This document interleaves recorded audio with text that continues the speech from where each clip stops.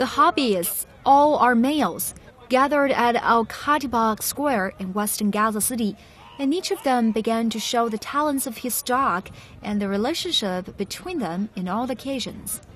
The dog fans and hobbyists played together with their dogs and took pictures to publish on their group's page on Facebook called German Dogs in Gaza, which includes around 16,000 dog hobbyists and fans across the world.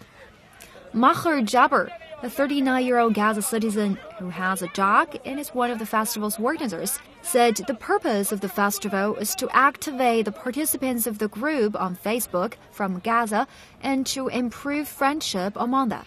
Jabber has been a fan of growing dogs for 15 years.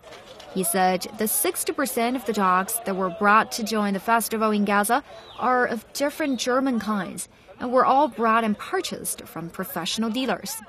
He also said that growing dogs in Gaza is not easy, needing lots of efforts and money, mainly in choosing food, medicine, and training.